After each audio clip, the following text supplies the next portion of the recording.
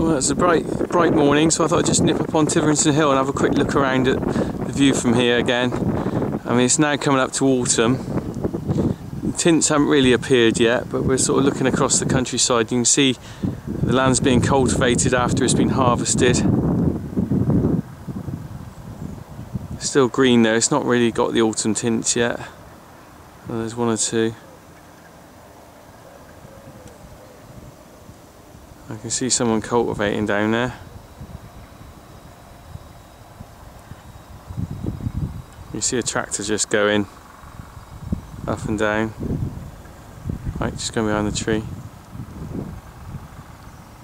Bit misty today, or overcast slightly, but lovely view from here.